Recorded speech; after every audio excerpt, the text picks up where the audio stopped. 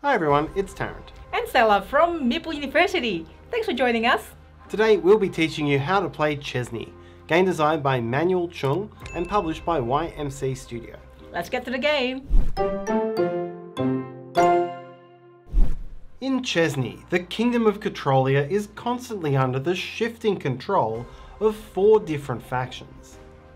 As a native of the kingdom, your aim is to keep in good with whichever faction is in control at a given time. With no fixed loyalty, your faction will shift through the game as you try to learn which faction is dominant this round and use action cards to try to wipe out your opposition. Each round, members of the dominant faction will score points, whether they still have health left or not, and the player with the most points after 3 rounds will win the game. Chesney is a game for 5 to 10 players and comes with both a basic and advanced mode, and we'll take you through the basic rules first. In Chesney, there are 5 decks of cards, and when playing the basic game, you'll set them up as follows. For the dark blue character cards, remove the 10 cards showing this icon in the bottom right corner. The lighter blue skill cards you won't need at all. For the green action cards, remove the 2 cards with that same icon in the bottom right corner. While for the red event cards, you'll use all 5. For the yellow faction cards, if you're playing with fewer than 7 players, then remove all of the 7, 8 and 9 cards from the deck. Otherwise, you'll use them all. This deck has cards ranging from 1 to 9 in each of the 4 faction colours. Shuffle the red event cards and then place one on the bottom of the action card draw deck. Then shuffle all of the green action cards and place them on top.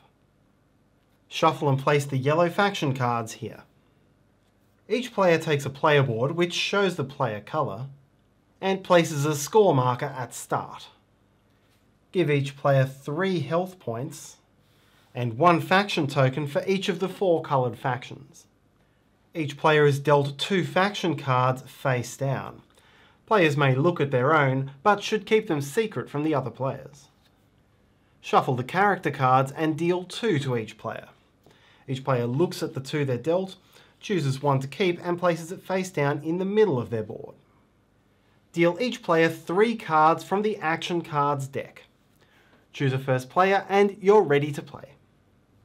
Chesney is a game of shifting factions, and earning points is all about being aligned with the right faction at the right time.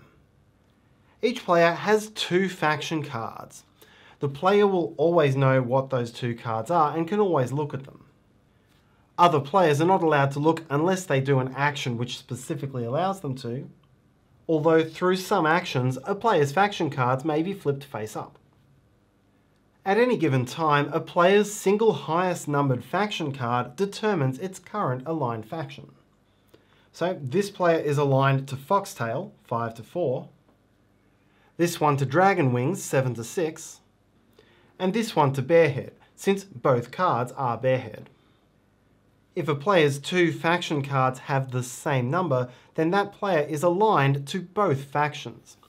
This is called having a dual faction, and it has both benefits and disadvantages. Through a round, players will be taking actions to try to find out each other's factions, swap out factions where appropriate, and attack each other, causing them to lose health. When a player runs out of health, that player is wounded. You'll pause the game and the wounded player will secretly check the faction or factions of all remaining unwounded players. This is called a faction judgment. Once all remaining unwounded players share a common faction, then all players with that faction, including wounded ones, score points. Otherwise, you'll keep playing until there is a dominant faction.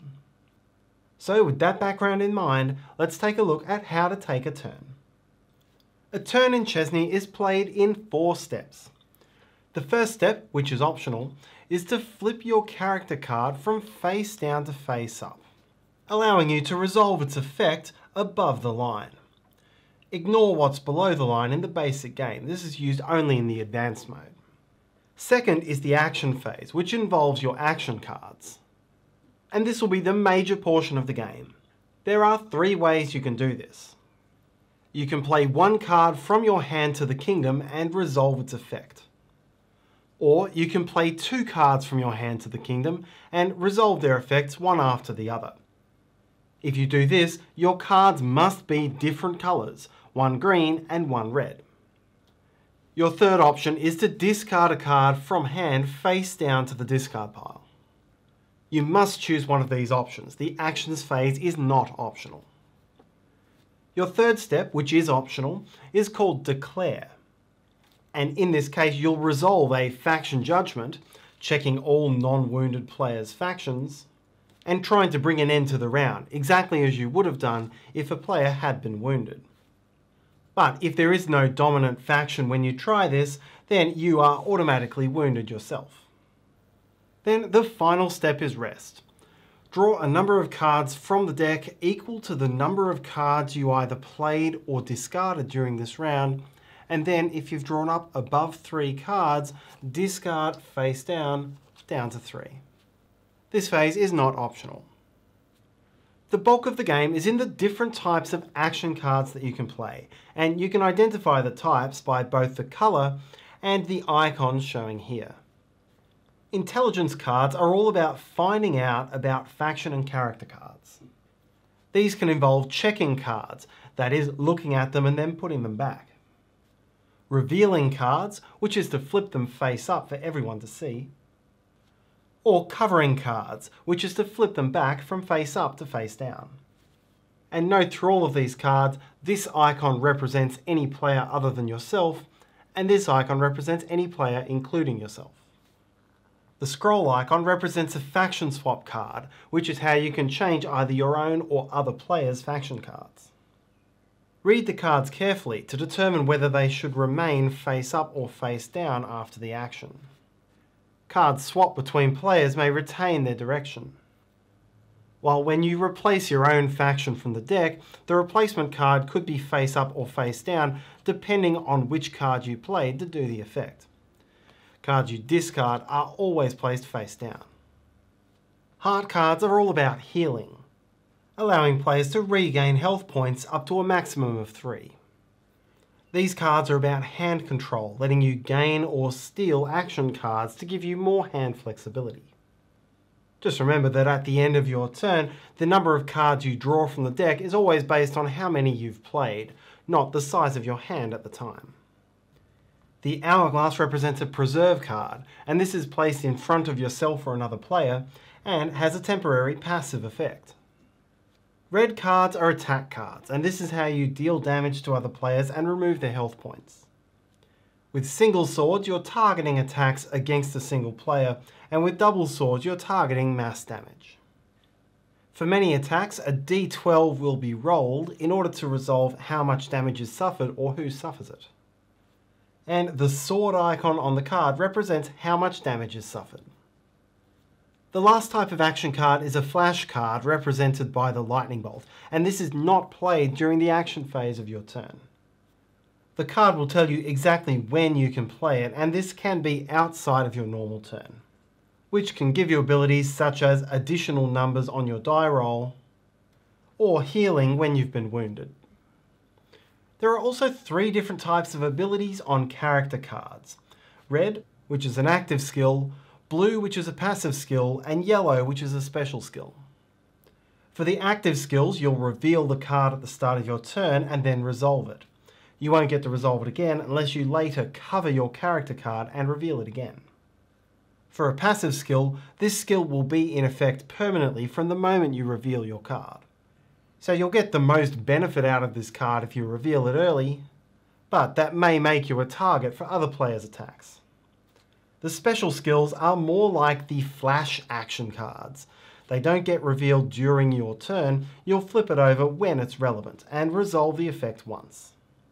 Once again, you would need to cover this card before you could trigger it a second time. When the last green action card is drawn, it will reveal the red event card. As soon as this card is the only card remaining, flip it face up and then resolve its effect across all players. Any cards you did play simply remain face up in the middle of the kingdom. they're not discarded during the game. Then reset the action deck.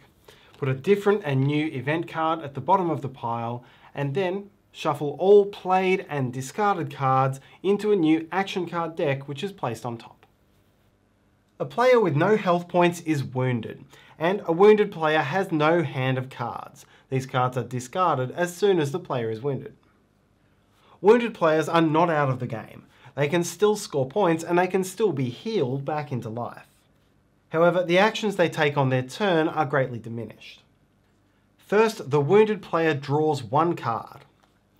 Then, if that card is an elixir, or an intelligence card, or a swap faction card, then they may play that card. Otherwise, they must either give the card to another player or discard it. Wounded players cannot use their character skills. When one or more players is wounded, you'll pause the game and resolve a faction judgment. To do this, the player or players who were wounded will check the current faction alignment of all of the remaining unwounded players. Each non-wounded player secretly chooses the faction token from among the four which matches their current faction, and then holds it secretly in their fist. A player who currently holds a dual faction would hold both of the tokens. All non-wounded players and previously wounded players now close their eyes. Non-wounded players now reveal to the recently wounded players their factions.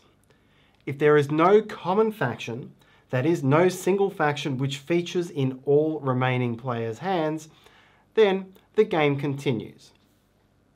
Players should take care to return those faction tokens to their collections of 4 before players open their eyes.